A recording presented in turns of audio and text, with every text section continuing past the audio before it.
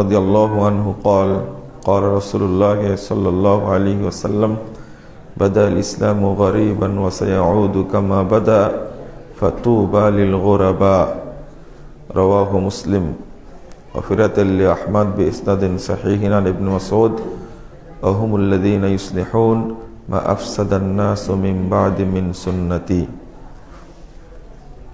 যাবতীয় হামদ সানা মহান রব্বুল আলামিনের জন্য দরুদ ও তাসলিম বর্ষিত হোক শেষ নবী আহমদ মুহাম্মদ মুস্তাফা সাল্লাল্লাহু আলাইহি ওয়াসাল্লামের প্রতি। সম্মানিত মুসল্লিবৃন্দ, আহলে হাদিসদের বৈশিষ্ট্য এই বিষয়টি নিয়ে আপনাদের সামনে কয়েকটি কথা উপস্থাপন করব ইনশাআল্লাহ। ওয়া মা তাওফীকি ইল্লা বিল্লাহ আলাইহি তাওয়াক্কালতু ওয়া ইলাইহি উনীব।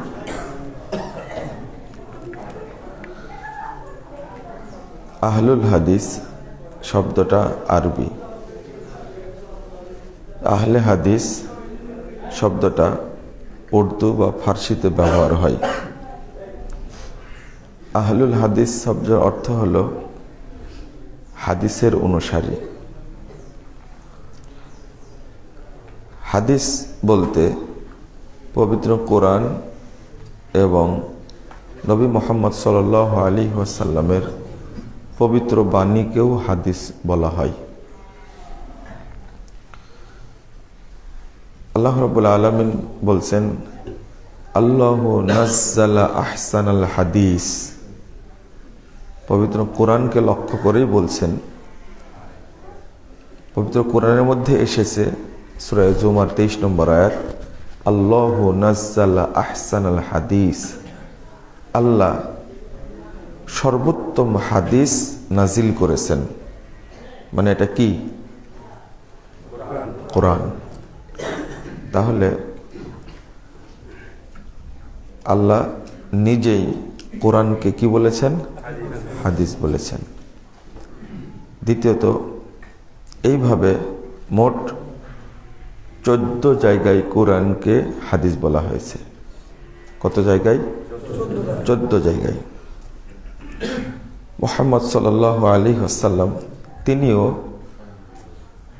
কোরআনকে হাদিস বলেছেন, যেটা আমি কিছুক্ষণ আগেই খুতবায় বললাম।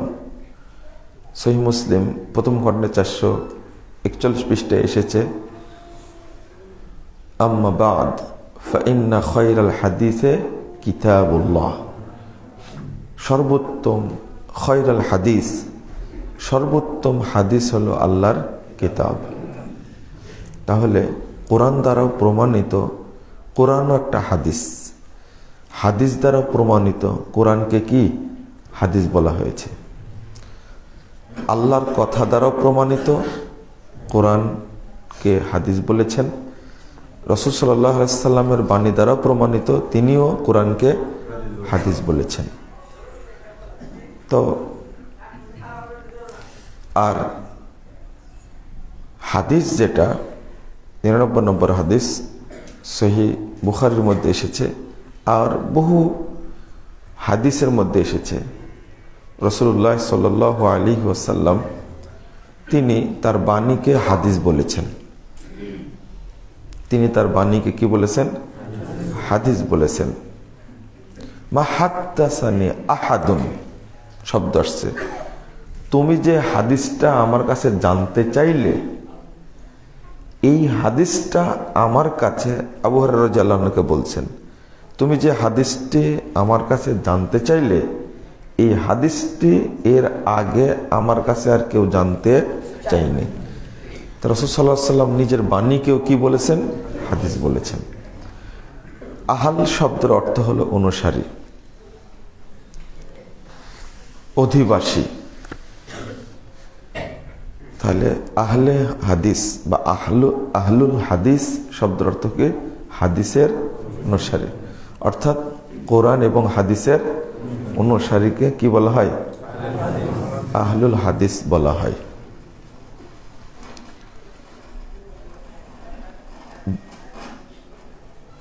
সহিহ হাদিস কেন বলি? এখন ইসলামটা কম বলি, আমরা বলি ইসলামের রূপ না, প্রকৃত ইসলামের রূপ। ইসলামের রূপ বললে খানকাপন্থী, মাজারপন্থী তারাও বলে কি ইসলামের কথা, আবার কাদিয়ানিয়ারাও বলে কি ইসলামের কথা, শিয়ারাও বলে কি ইসলামের কথা। কিন্তু যদি বলি প্রকৃত ইসলাম, তখন কিন্তু স্পষ্ট হয়ে যায়।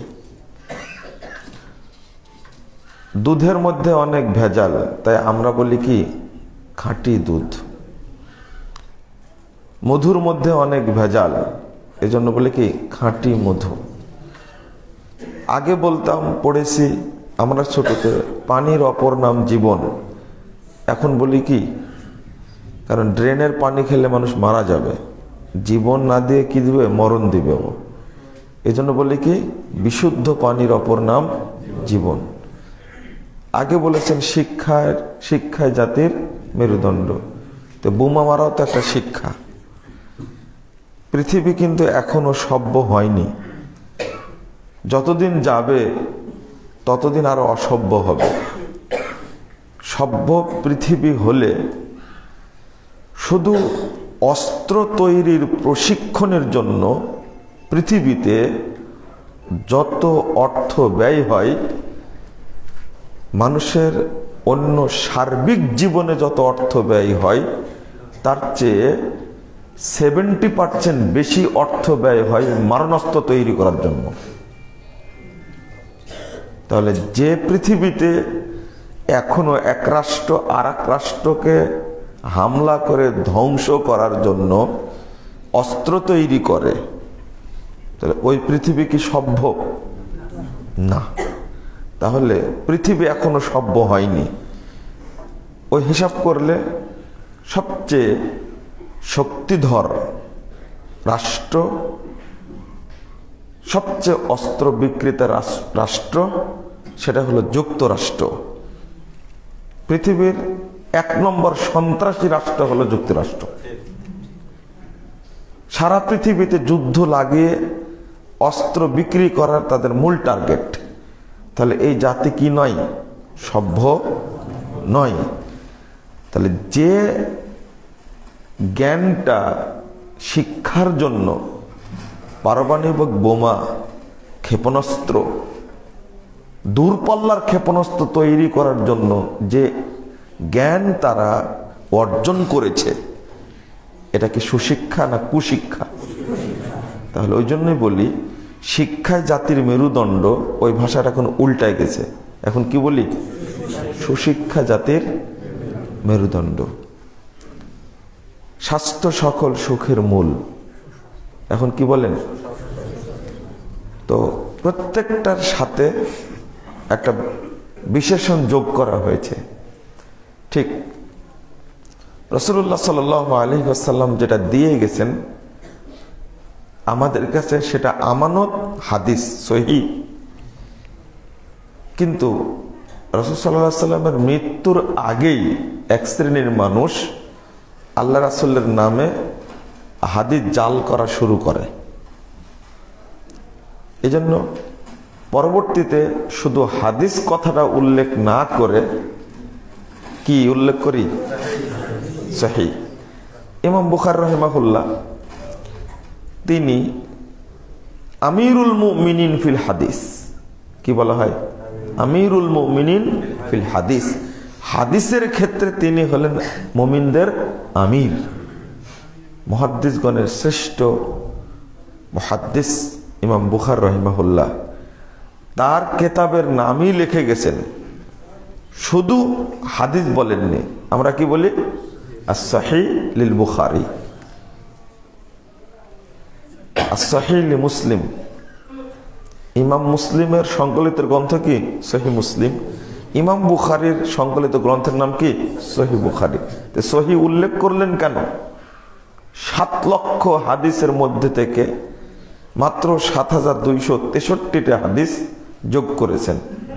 তাহলে 7 লাখই বাদ, মানে লাখে বিশুদ্ধ হিসাবে তার কাছে প্রমাণিত কয়টা?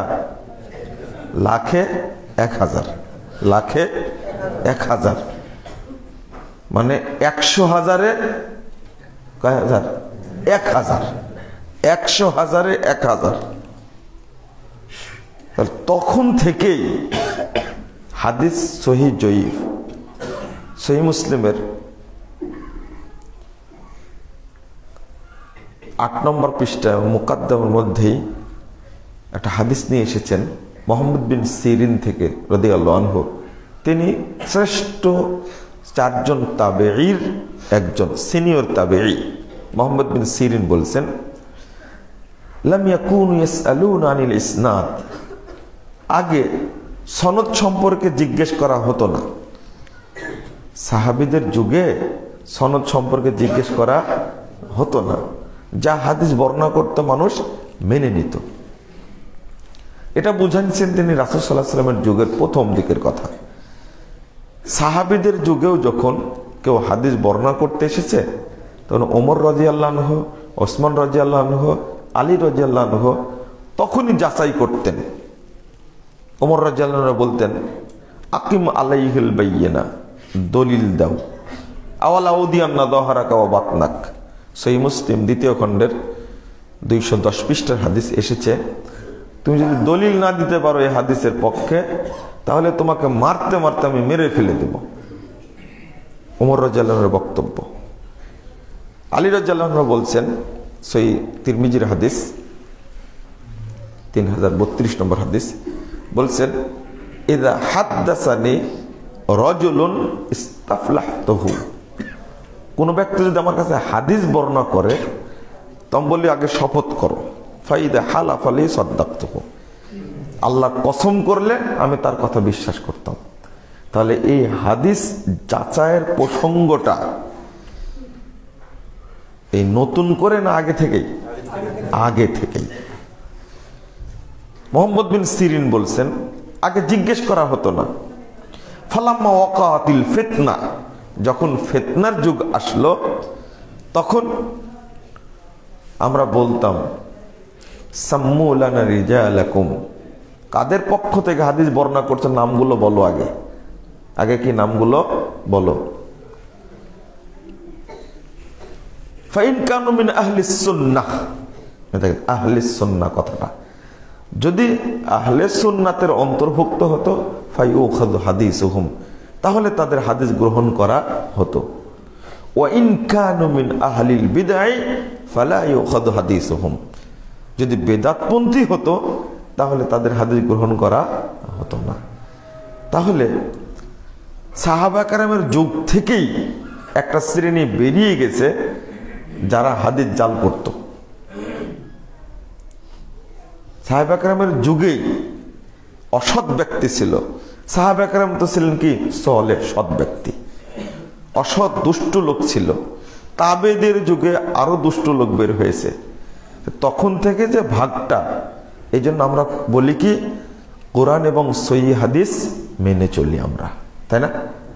এবার বুঝেছেন তো সহিহ হাদিসটা কেন বললাম?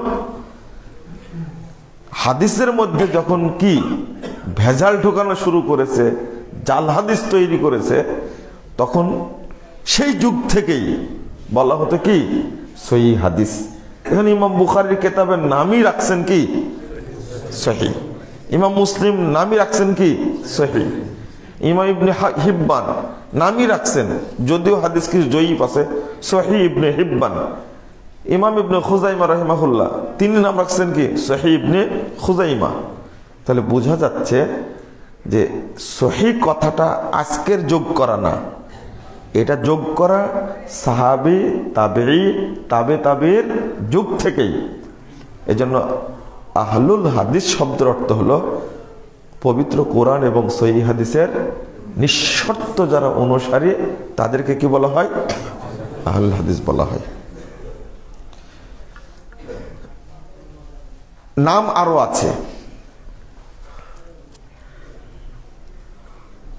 আসহাবুল হাদিস, তারপরে আত-তায়ফাতুল মানসুরা, আত-তায়ফাতুদ দাহিরা। সবচেয়ে ভালো নাম যেটা, সেটা হলো সালাফি। কি সালাফি? সালাফি কেন আমরা? আসলে এক এক দেশে এক এক বৈশিষ্ট্য। আমি মনে করতাম যে মোহাম্মদী যে কথাটা বলা হতো এটা হয়তো উপমহাদেশের মানুষের প্রচলন, কিন্তু আশ্চর্য হলাম একদিন এবং আমি অত্যন্ত খুশি হয়েছি।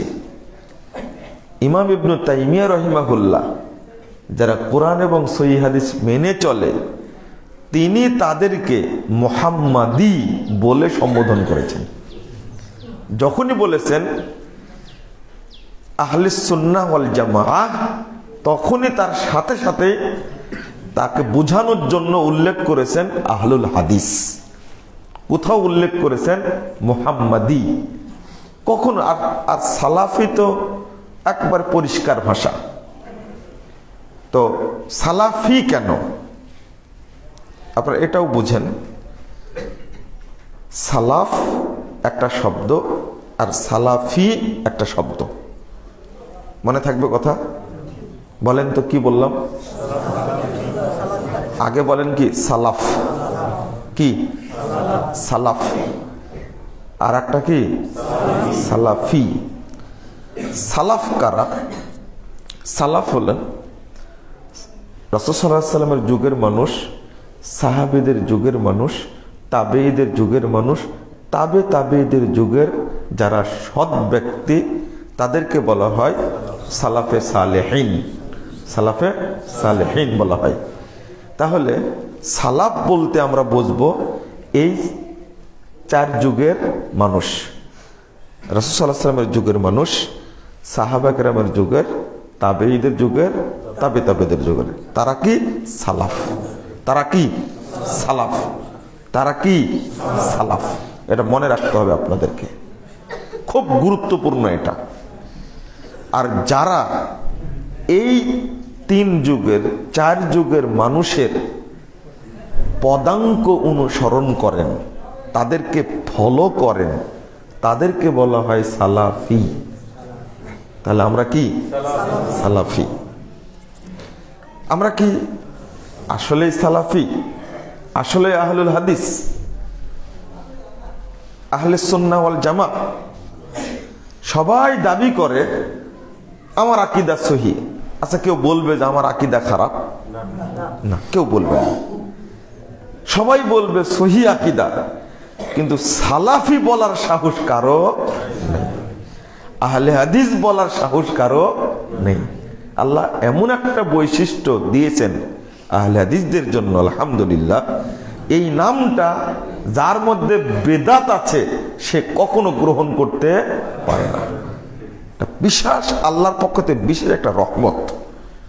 সারা পৃথিবীতে এই নামগুলো যাদের আছে, সালাফি, আহলুল হাদিস বা আসহাবুল হাদিস, আত-তায়েফাতুল মানসুরা, আত-তায়েফাতুল যাহিরা।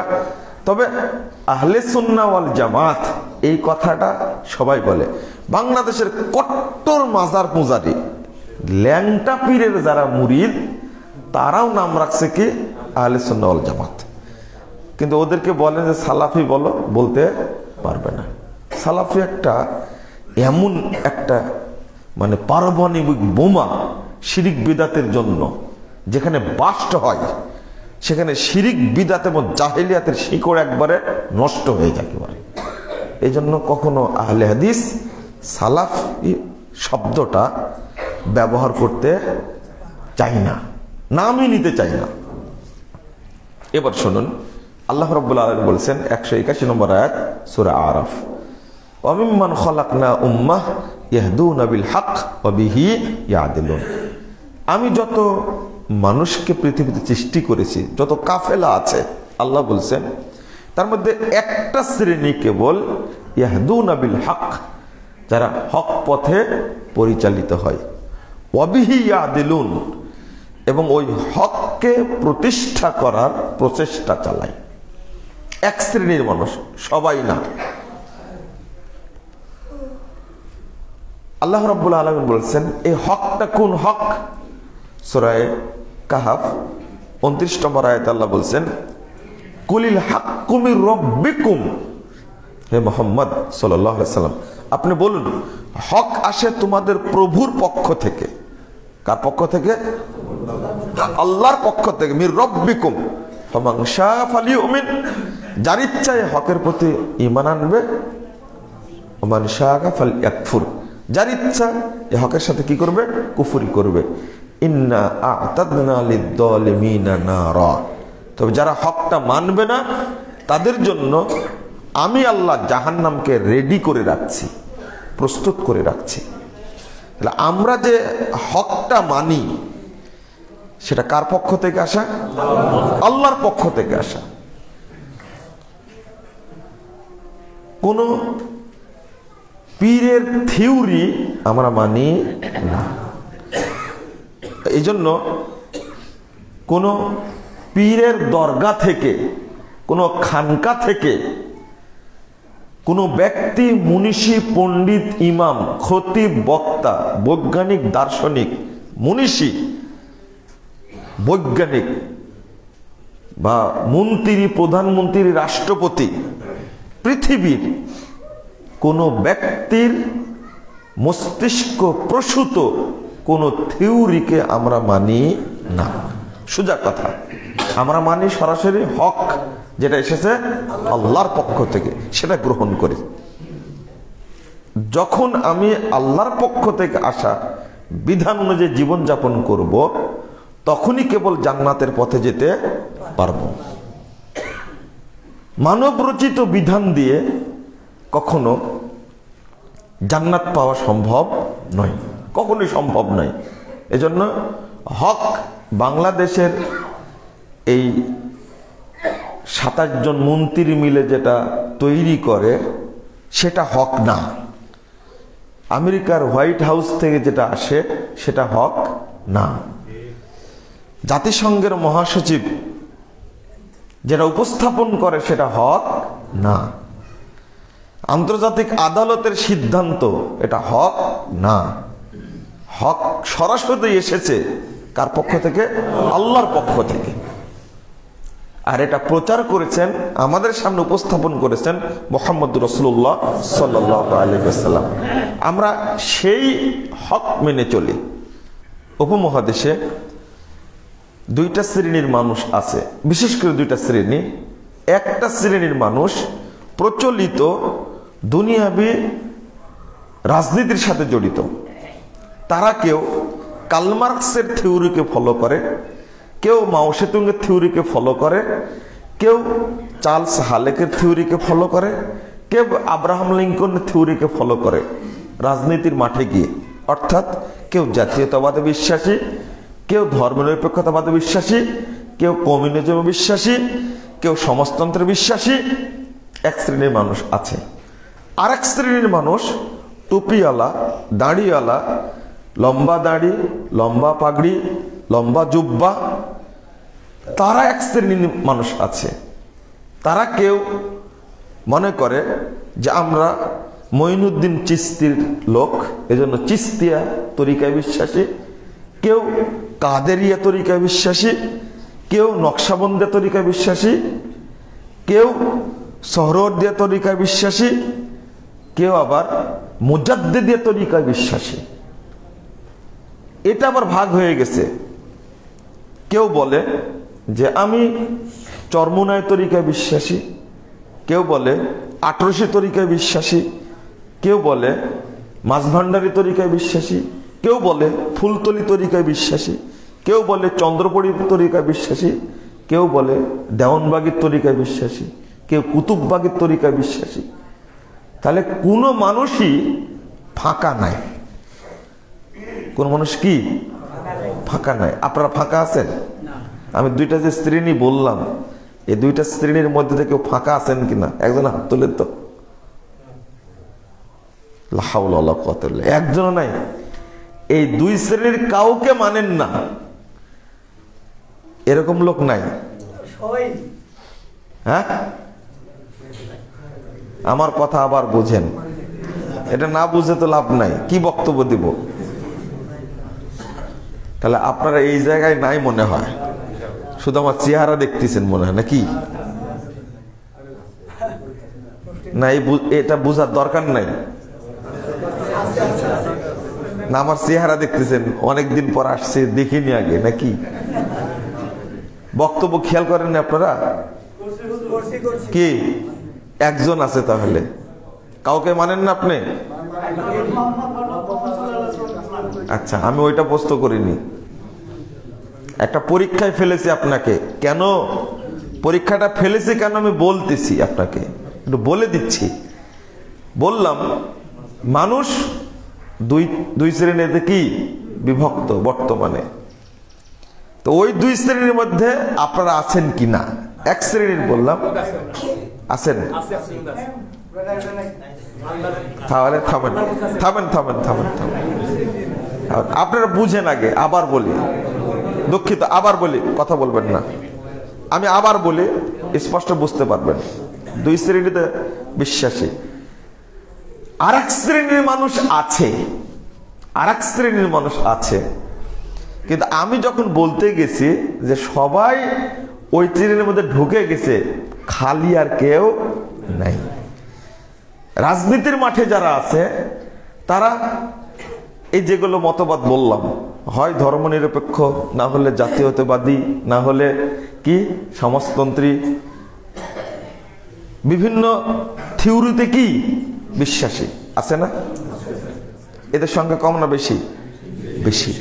আরেক শ্রেণীর মানুষ বললাম কি ধর্ম নিয়ে ব্যবসা করে, কিন্তু ইসলামী তরিকার কেউ না, বিভিন্ন তরিকায় বিশ্বাসী। এদের সংখ্যা কম না বেশি? তাহলে এই দুই শ্রেণীর মধ্যে নাই কে কে? নাই আপনারা এবার বুঝেছেন, আলহামদুলিল্লাহ। তাহলে এবার বোঝা গেল কিছু লোক আছেন, তাদের নাম কি? আলহামদুলিল্লাহ। আর একটার নাম কি বললাম? সালাফি। আলহামদুলিল্লাহ। আমরা বর্তমান যুগে গজিয়ে উঠা, এই 500 বছর 200 বছরে গজিয়ে ওঠা কোন মতবাদকে 5 পয়সা দাম দেই না। অনুরূপ ভাবে কোন পীর ফকিরের দেওয়া থিওরিকেও আমরা মানি না। কথা বোঝা গেছে? আমরা মানি কোনটা? আল্লাহ প্রদত্ত। আল্লাহ বলছে ইন্নাদ দীনা ইনদাল্লাহিল ইসলাম। এবার আপনাকে চিন্তা করতে হবে যে যেভাবে বললেন, তাহলে আমি এই দুই শ্রেণী থেকে মুক্ত। যদি দুই শ্রেণীর মধ্যে কেউ ঢুকে যায় তাহলে তার ঈমান থাকবে না। তা হাদিসটা শোনাই দিই আপনাদের। অনেকগুলো মুসল্লি তো আপনারা ভর্তি, বাহিরে ভিতরে উপরে মুসল্লি ভর্তি। তার যে হাদিসটা শোনাবো, মুস্তানাফ ইবনে শাইবা একটা হাদিস বর্ণিত হয়েছে শুরুতেই, 55 নম্বর হাদিস। হাদিসটা মাওকুফ সূত্রে এসেছে, আব্দুল্লাহ ইবনে আমর রাদিয়াল্লাহু আনহু বর্ণিত। হাদিসটা কি? ইয়াতি আলান নাস জামান, মানুষের উপর একটা যুগ আসবে, একটা সময় আসছে। ইয়াজতামিউন ওয়া ইউসাল্লুন ফিল মাসাজিদ, তারা সালাত আদায়ের করার জন্য মসজিদে এসে মসজিদ ভর্তি হয়ে যাবে। মসজিদ ভর্তি হয়ে যাবে সালাত আদায় করার জন্য, মসজিদ ভর্তি থাকবে। এমন একটা যুগ আসবে যে যুগে মুসল্লিতে মসজিদ ভর্তি থাকবে। লাইসা ফীহি মুমিন, তাদের মধ্যে একজনও মুমিন থাকবে না। হাদিসের সনদ সহিহ। এখন কেউ দাবি করতে পারবে না যে আমি মুমিন। হাদিস তো সহিহ, মসজিদও ভর্তি, মুসল্লি দ্বারাই ভর্তি। এখানে কিন্তু কেউ হিন্দু আসেনি, আসছে কি?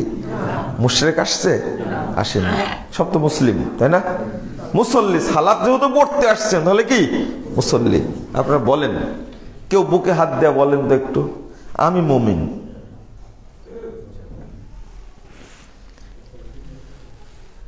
এই পরীক্ষা আপনাদের দিয়ে গেলাম, টাইম দিলাম 5 তারিখ পর্যন্ত। কয় তারিখ পর্যন্ত?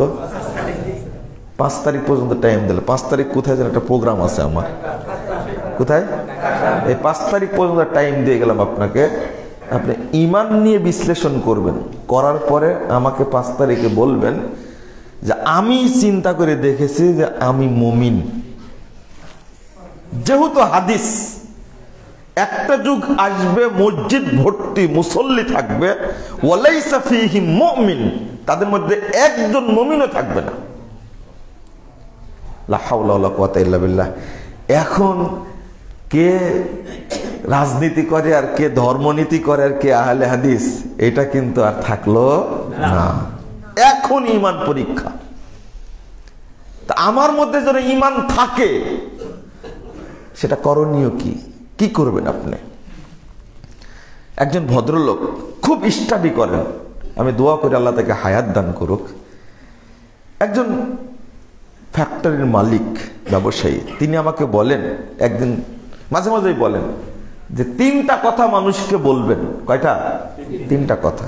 1 নম্বর বলবেন, যেহেতু আকীদা সহি করতে হবে, এই জন্য বলবেন শেষ জামানায় মসজিদ ভর্তি মুসল্লি থাকবে, তার মধ্যে একজন মুমিন থাকবে না, এটা বলবেন মানুষকে। আরেকটা বলেন, মুসলিমরাই বিভক্ত হবে 73টি দলে, তার মধ্যে 72টি জাহান্নামে যাবে, 1টি জান্নাতে যাবে। অতএব ওই 72-এর অন্তর্ভুক্ত আপনি না 1টির অন্তর্ভুক্ত আপনি, এটা যাচাই করুন।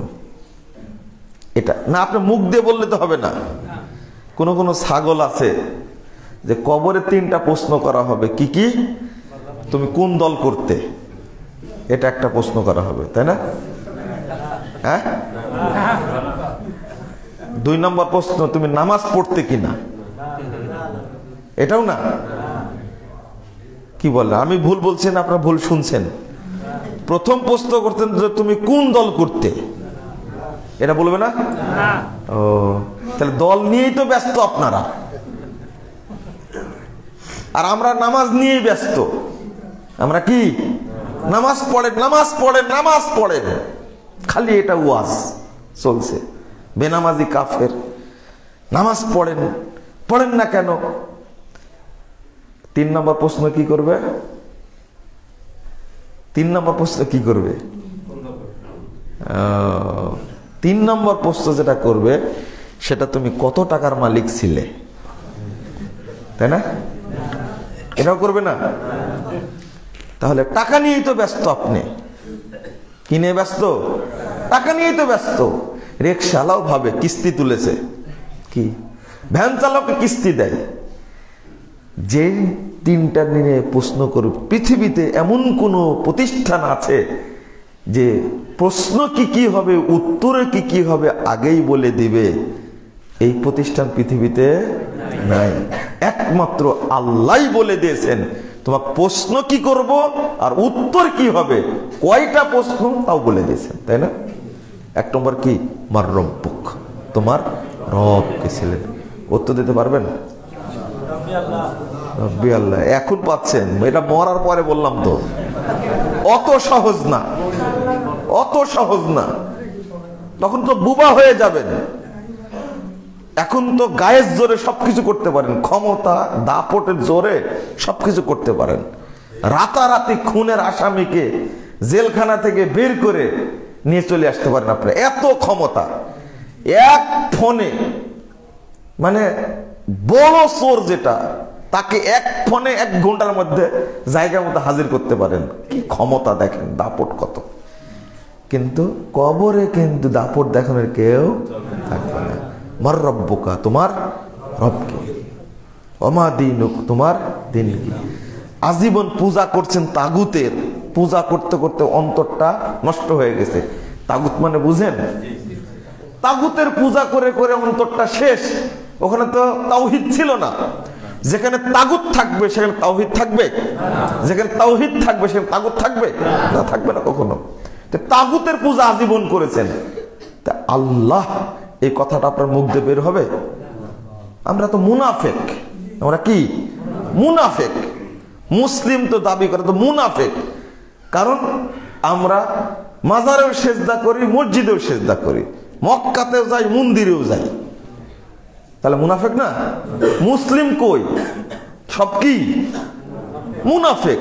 মাজারে বসে লা ইলাহা ইল্লাল্লাহ ইল্লাল্লাহ ইল্লাল্লাহ হু হু জিকির করছে। মাজারে বসে জিকির করলে চলবে? ওটা তো কবরস্থান। এটা তো মুনাফেক না তো কি? বলেছে লা ইলাহা ইল্লাল্লাহ, মানে সাপের গালেও চুমু খান, আবার কি বিজির গালেও চুমু খান। একে কাঁচা মুনাফেক একটা, টাটকা নগদ তাজা মুনাফেক একটা। মুসলিমের মাথা নত হবে এক জায়গায়, কার কাছে? আল্লাহর কাছে। পীরের দরগায় কেন? খাম্বার কাছে কেন? দরগার কাছে কেন? ন্যাংটা পীরের কাছে। ন্যাংটা পীর তাকে ভক্তি করছে, কত বড় মুনাফেক চিন্তা করেন। তো ইমানটা কই? তো বলবেন কি করে? মার রব্বুক, তোমার রব কে ছিলেন? কি বলবেন? এটা আল্লাহ যেন তৌফিক দেয়। ওমা দিনুক, তোমার দিন কি ছিল? জীবনে মুখ দিয়ে বের হবে না। ইসলাম কে মানে? এখন ইসলাম মানার তো কেউ নাই।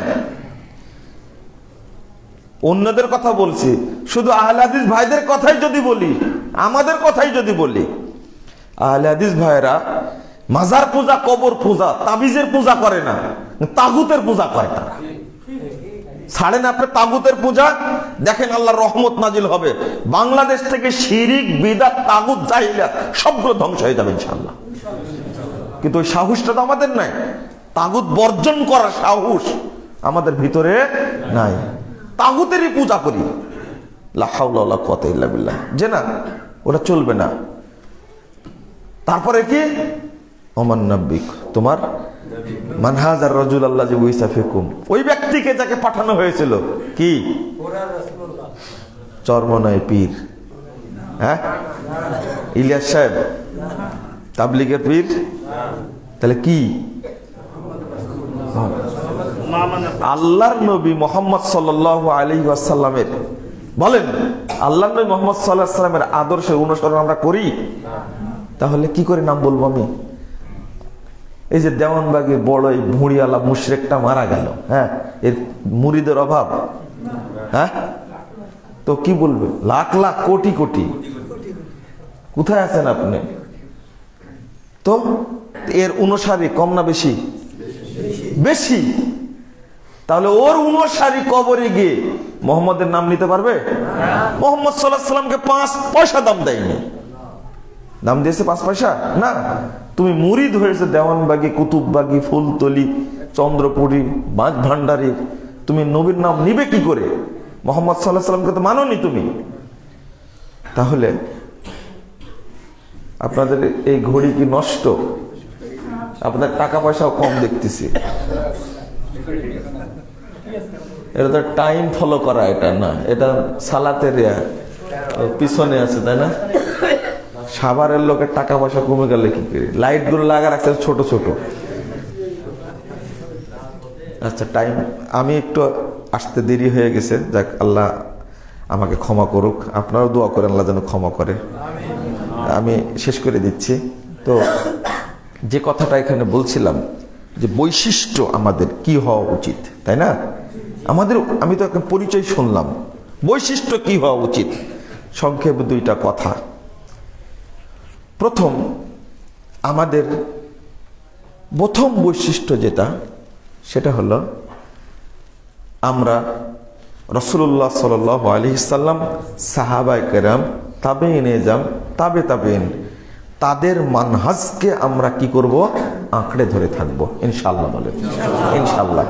কারণ তাদের পথের বাহিরে যদি যাই তাহলে আমরা হেদায়েত পাবো না।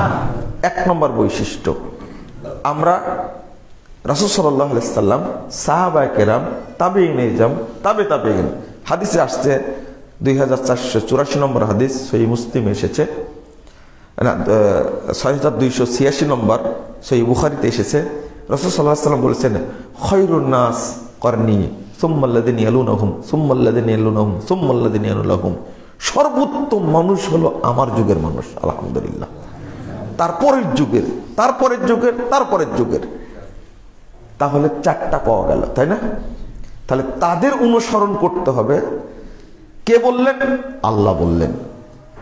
যেটা আমরা দোয়া করি আল্লাহর কাছে, কি করি? দোয়া করি আল্লাহর কাছে। আর আল্লাহ বলছেন সূরা বাকারা 137 নম্বর আয়াত, ফাইন আমানু বিমিসলি মা আমানতুম বিহি ফাকাদ ইহতাদাও। শোনো, তারা যদি তোমাদের মতো ঈমান আনে, আল্লাহ বলছেন সাহাবীদেরকে, কাদেরকে? সাহাবীদেরকে বলছে, তোমরা যেভাবে ঈমান এনেছো তোমাদের মতো যদি তারা ঈমান আনে ফাকাদ ইহতাদাও, তাহলে তারা হেদায়েত পাবে। ফাইন তাওয়াল্লাউ ফাইন্নামা হুম ফি শিকাক, যদি তারা মুখ ফিরিয়ে নেয়, তোমাদের আদর্শ গ্রহণ না করে, ফাইন্নাহুম ফি শিকাক, তাহলে তারা ভ্রষ্টতার মধ্যেই থেকে গেল, আর তারা হেদায়েত পেল না। তাহলে আমাদের ফলো করতে হবে রাসূল সাল্লাল্লাহু আলাইহি সাল্লাম, সাহাবায়ে কেরাম, তাবেঈন নিজাম, তাবে তাবেঈন। কথা কি মনে থাকবে? তাহলে আহলে হাদিসদের প্রথম বৈশিষ্ট্য সালাফদের ফলো করা, মনে থাকবে? একটা ক্ষেত্রে না, শুধু আকীদার ক্ষেত্রে না, আকীদার ক্ষেত্রে, আমলের ক্ষেত্রে, ইবাদতের ক্ষেত্রে, রাজনীতির ক্ষেত্রে, অর্থনীতির ক্ষেত্রে, সমাজনীতির ক্ষেত্রে, রাষ্ট্রনীতির ক্ষেত্রে, মানে আখলাকের ক্ষেত্রে, অর্থাৎ সব ক্ষেত্রে এই চার শ্রেণীর সৎ ব্যক্তিদের কি করতে হবে? ফলো করতে হবে। কথা বোঝা গেছে? বর্তমান যুগে যে অর্থনীতি চলছে, বলুন তো দেখি, রাসূল সাল্লাল্লাহু আলাইহি ওয়াসাল্লাম সাহাবীদের অর্থনীতি না সুদী অর্থনীতি? সুদী অর্থনীতি। এটা চলবে? চলবে না। ইসলামপন্থীরা যে রাজনীতি করছে বর্তমান বাংলাদেশে, ইসলামপন্থীরা, এটা কি রাসূল সাল্লাল্লাহু আলাইহি ওয়াসাল্লামের প্রদত্ত রাজনীতি? না। এটা যেটা করছে সেটা হলো ইরানের খোমেনি প্রদত্ত রাজনীতি। নাউজুবিল্লাহ। বাংলাদেশে তারা চাচ্ছে ইরানের মতো বিপ্লব ঘটাতে। মনে রাখবেন, যারা এখনো ইরানকে চিনেনি, শিয়াদেরকে চিনেনি, তারা এখনো পায়খানার গর্তের মধ্যে আছে। ইহুদি খ্রিস্টানদের চেয়েও মুসলিমদের জন্য বড় হুমকি হলো শিয়ারা, ইরান। একজন বলছে, আমাকে বলছে যে আপনি শিয়াদের বিরুদ্ধে এত কথা বলেন কেন? শিয়ারা তো কাফেরদের বিরুদ্ধে লড়ছে। কোথায় লড়লো কাফেরদের বিরুদ্ধে? এই ইরানের শিয়ারা হাতে ক্ষেপণাস্ত্র আছে নাকি? ইরানের হাতে ক্ষেপণাস্ত্র আছে। কাকে বুঝাচ্ছ তুমি? ক্ষেপণাস্ত্র তো বিশ্বাস করলাম। আমেরিকাকে কয়টা মেরেছে? ফ্রান্সকে কয়টা মেরেছে? এই খোমেনির জন্ম হলো ফ্রান্সে। এটা কি তুমি জানো? রাসূল সাল্লাল্লাহু আলাইহি ওয়াসাল্লামকে নিয়ে ব্যঙ্গ করছে কেন? ফ্রান্সে একটা বোমা ফেলতে পারলো না কেন? মায়ানমারে আরাকানের মুসলিমদের হত্যা করে, চিরে পুড়িয়ে, টুকরো টুকরো করে কেটে তাদেরকে 10 লক্ষ মুসলিমকে আরাকান থেকে তাড়িয়ে বাংলাদেশে দিল, আশ্রয় দিল। 1 টাকা সাহায্য ইরান দিয়েছে? মায়ানমারকে একটা মারতে পারতো না বোমা? পেরেছে? বলতে পেরেছে? তুরস্ক কিছু না করলে বউকে পাঠাইছিল, রোহিঙ্গাদের দেখতে পাঠালো না, এর দোকানের বউ আসলো না। তো ইরান কি করেছে? কিন্তু উল্টাটা খেয়াল করেন, এই ইরান সৌদি আরবে কতটা ক্ষেপণাস্ত্র মারছে? তারপরে ইয়েমেনকে দ্বারা, হুতিদেরকে দ্বারা যেভাবে আক্রমণ করাচ্ছে সৌদি আরবে, তুমি বোকার স্বর্গে আছো বলেই চিনো না। তুমি যদি ইরানের মতো রাষ্ট্র বাংলাদেশ করা হয়, তাহলে হাদিসদের কোনো মসজিদই বাংলাদেশে থাকবে না, আহলে হাদিস কোনো আলেম থাকবে না।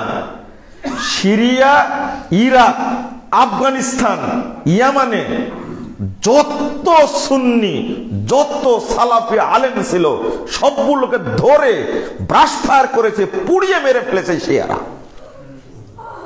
চিনলেন না কিছুদিন আগে? ওইটা ওইদিকে যাচ্ছি না। আগে আপনাদের জানতে হবে যে আমাদের রাজনীতি, আমাদের অর্থনীতি, আমাদের সমাজনীতি, আমাদের রাষ্ট্রনীতি হতে হবে রাসূল সাল্লাল্লাহু আলাইহি ওয়াসাল্লাম, সাহাবা কেরামের মতো। এইটা তাদেরকে ফলো করা। মনে থাকবে? খুতবা যেহেতু শেষ করতে হবে, আমি দোষ করেছি, এই জন্য আমি শেষ করে দিই। 2 নম্বর, সিরাতে মুস্তাকিমের উপরে অটল থাকা। কিসের উপরে? সিরাতে মুস্তাকিমের উপর অটল থাকতে হবে। এই জন্য আমরা বলি ইহদিনাস সিরাতাল মুস্তাকিম, সিরাতাল্লাযীনা আন'আমতা আলাইহিম।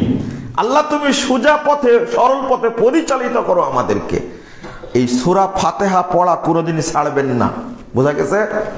বাংলাদেশের এক শ্রেণীর মানুষ ষড়যন্ত্রপূর্বক সূরা ফাতিহাকে সালাত থেকে হত্যা করেছে একেবারে।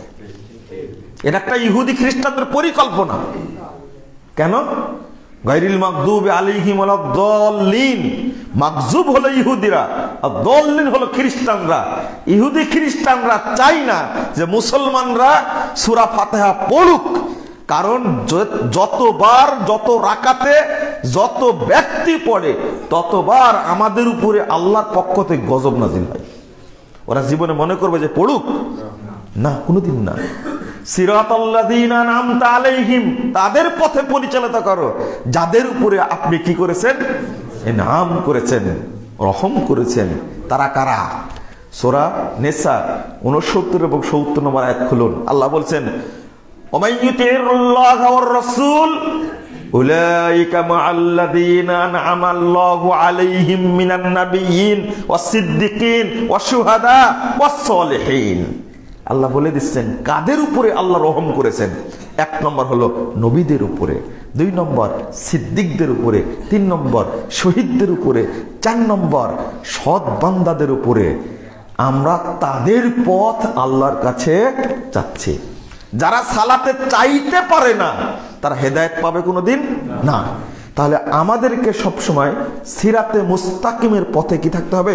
অটল থাকতে হবে। একটাই পথ জান্নাতে যাওয়ার, না অনেকগুলি? জান্নাতে যাওয়ার পথ কয়টা? কিছু কিছু গাধা বলে আর আমি ঢাকায় যাব, আশুলিয়া হয়ে ঢুকতে পারি, গাবতলী হয়ে ঢুকতে পারি, মাওয়া হয়ে ঢুকতে পারি, আবার আমি কি বলে যে সাইদাবাদ হয়ে ঢুকতে পারি, যাত্রাবাড়ি হয়ে ঢুকতে পারি, 300 ফিট হয়ে ঢুকতে পারি, খিলক্ষেত হয়ে ঢুকতে পারি, কুড়িল হয়ে ঢুকতে পারি। তো আমার উদ্দেশ্য জান্নাতে যাওয়া, তো যে কোনো একটা মাযহাব মানলেই তো হলো। কথা বলছে, কত সুন্দর যুক্তি দেখছেন? আরে তোমার বাড়িতে ঢুকার 18টা গেট থাকতে পারে, 18,000 গেট থাকতে পারে, তোমার ব্যাপার। জান্নাতে ঢুকার গেট কয়টা? রাস্তা কয়টা? একটা। জান্নাতের রাস্তা কয়টা? একটা। ওইটা বেছে নাও তুমি। আপনি এখন যাবেন চিটাগাঙ্গে, শুরু করলেন হাঁটা পশ্চিম দিকে, কিয়ামত পর্যন্ত হাঁটলে সেটি চিটাগাং পাবেন আপনি? তাহলে জান্নাতের পথ যেটা সেটা চলতে হবে। এই জন্য সিরাতে মুস্তাকিমের অনুসারী হতে হবে, পথের অনুসারী হতে হবে, তবেই জান্নাতের পথে যেতে পারবে। মাসলাকে সুন্নাত পে আয়ে সালেক চলে যায় ধড়ক, জান্নাতুল ফিরদাউস তক সিধি চলেগি সড়ক। কবি বলছেন তুমি সুন্নাতের রাস্তা দিয়ে পথ চলো, সামনে দেখবা তোমার জন্য জান্নাতুল ফিরদাউস খোলা রয়েছে। অতএব সুন্নাতের এই সমস্ত ফেরকা বাদ দিয়ে একমাত্র সাহাবা কেরামের পথ যেটা, সেটা আঁকড়ে ধরে থাকতে হবে আমাদেরকে। নাম্বার 3, আকীদা, তাওহীদ ও মানহাজ সম্পর্কে পূর্ণাঙ্গ জ্ঞান অর্জন করা। 3 নম্বর আমাদের বৈশিষ্ট্য হলো আমরা আকীদা বুঝবো। কথা বোঝা গেছে? আল্লাহ কোথায়? আরশে আজিমে। সাকার নিরাকার? আকার আছে না নাই? আছে। আল্লাহ সম্পর্কে জানেন আগে। আল্লাহ আরশে কি? সমাসীন। এই তো ভুল বুঝেছেন। সমুন্নত, সমুন্নত বসে আছেন আরশে, এই কথাটা কি ভুল? এটা বলা যাবে না। আল্লাহ সম্পর্কে জ্ঞান নেই। আল্লাহ কি সর্বত্র বিরাজমান? না, নাউজুবিল্লাহ। তাহলে আল্লাহ সম্পর্কে কি জ্ঞান রাখা, আকীদা সম্পর্কে জ্ঞান রাখা, মানহাজ সম্পর্কে জ্ঞান রাখা। 3, সর্বস্তরের মানুষের কাছে সর্বপ্রথম তাওহীদের দাওয়াত দেওয়া। তাহলে আমাদের এইগুলো বুঝার পাশাপাশি সর্বপ্রথম দাওয়াত দেওয়া কিসের? তাওহীদের না সালাতের? আগে তাওহীদের দাওয়াত দিতে হবে। নামাজ পড়ে মসজিদ করে যদি ঈমানই না থাকে তাহলে মসজিদ করে লাভ কি, নামাজ পড়ে লাভ কি? আগে দাওয়াত দিতে হবে কিসের? ঈমানের। ঈমানের সংস্কার দরকার আগে। নাম্বার 4, নাম্বার 5, পবিত্র কোরআন ও সহিহ হাদিসের আলোকে ব্যক্তি, পরিবার, সমাজ ও রাষ্ট্র গঠনের চেষ্টা চালানো। তাহলে আমাদের চেষ্টা চালানো কি? নিজের পরিবার, নিজেকে, পরিবারকে, সমাজকে, রাষ্ট্রকে ঢেলে সাজাতে হবে। কিভাবে? পবিত্র কোরআন এবং সহিহ হাদিসের আলোকে ঢেলে সাজানোর প্রচেষ্টা চালানো। নাম্বার 6, শিরিক বিদআত ও জাহিলিয়াতের মূলোৎপাটনে সমাজ সংস্কারের অগ্রগণী ভূমিকা পালন করা। কথা বোঝা গেছে? আর অনেকগুলো আছে। আজকে যে প্রেক্ষাপট সমাজে শিরিক বিদআত এবং জাহিলিয়াতের শেষ নাই, এইগুলো থেকে মানুষকে বিরত রাখার জন্য আমাদের কি করা? প্রচেষ্টা চালানো। আমরাই বেদাতের মধ্যে ডুবে আছি, তো বেদাতের বিরুদ্ধে আমি সংগ্রাম করবো কি করে? ড্রেনের মধ্যে যদি 24 ঘন্টা গোসল করেন আপনি, পবিত্র হওয়া যাবে? কি করতে হবে? ড্রেন থেকে উঠতে হবে। ড্রেন থেকে কি উঠতে হবে? আমরা যদি শিরিক বেদাতের মধ্যে ডুবে থাকি তাহলে আমাদের দ্বারা কখনো সংস্কার হবে না, কোশ্চিন কালেও হবে না সংস্কার।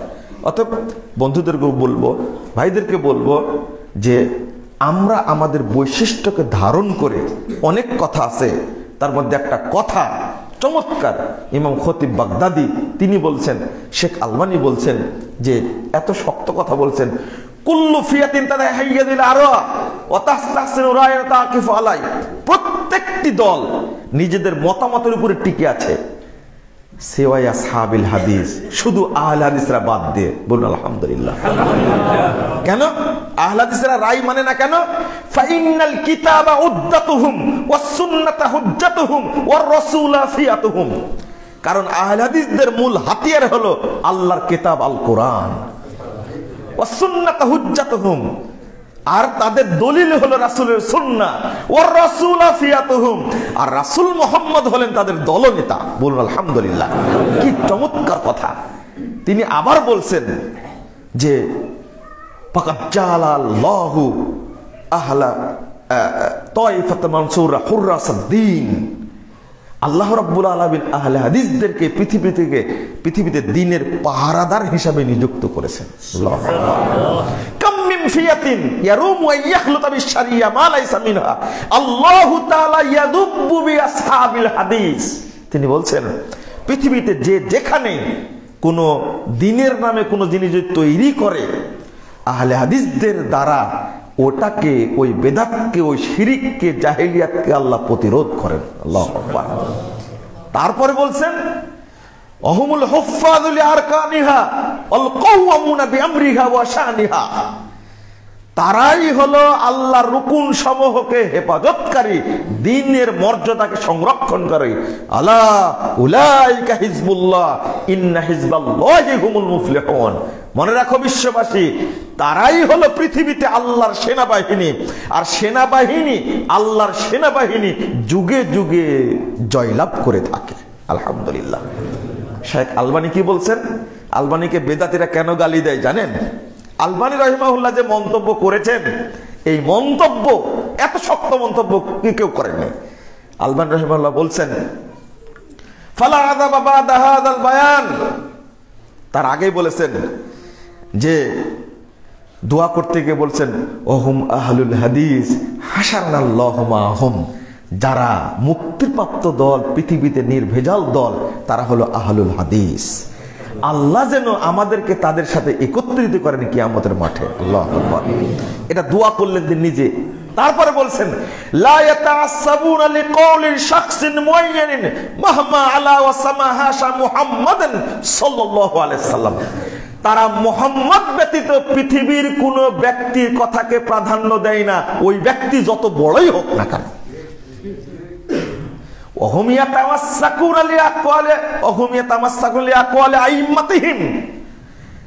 অন্যান্য মাযহাবের লোকেরা নিজ নিজ ইমামদের কথাকে আঁকড়ে ধরে, ওয়া আহলুল হাদিস ইয়াতামাসসাকুনা লিআকওয়ালি নবিয়িহিম, আর আহলে হাদিসগণ কেবল তাদের নবীর বক্তব্যকে আঁকড়ে ধরে থাকে।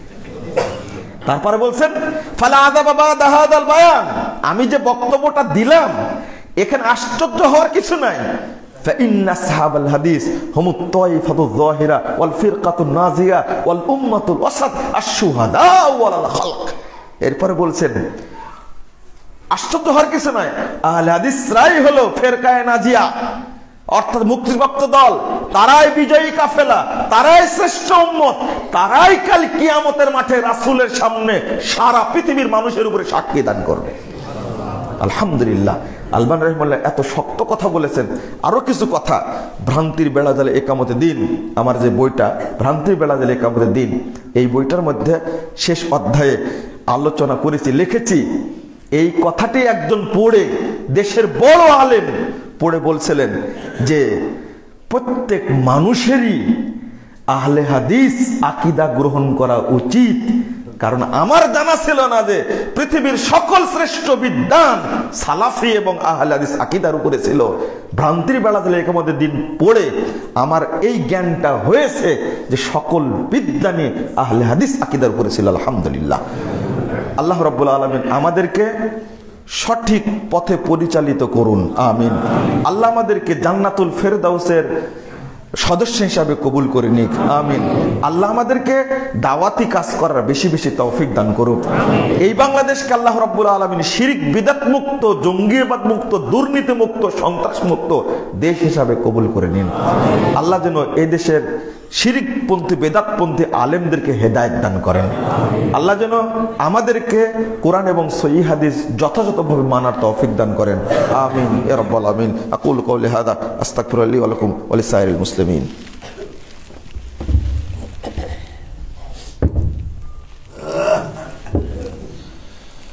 আলহামদুলিল্লাহি ওয়াহদাহু ওয়াসসালাতু ওয়াসসালামু আলা মান লা নাবিয়্যা বা'দাহু। اللهم اغفر لنا وللمؤمنين والمؤمنات والمسلمين والمسلمات والأحياء والأموات. اللهم أعز الإسلام والمسلمين، اللهم أعز الإسلام والمسلمين، اللهم أعز الإسلام والمسلمين. اللهم انصر من نصر دين محمد صلى الله عليه وسلم واجعلنا منهم، واخذل من خذل دين محمد صلى الله عليه وسلم ولا تجعلنا منهم. ربنا آتنا في الدنيا حسنة وفي الآخرة حسنة وقنا عذاب النار. ربنا فاغفر لنا ذنوبنا وكفر عنا سيئاتنا وتوفنا مع الأبرار. ربنا آتنا في الدنيا حسنة وفي الآخرة حسنة وقنا عذاب النار. ربنا تقبل منا إنك أنت السميع العليم وتب علينا إنك أنت التواب الرحيم. وصلى الله على النبي.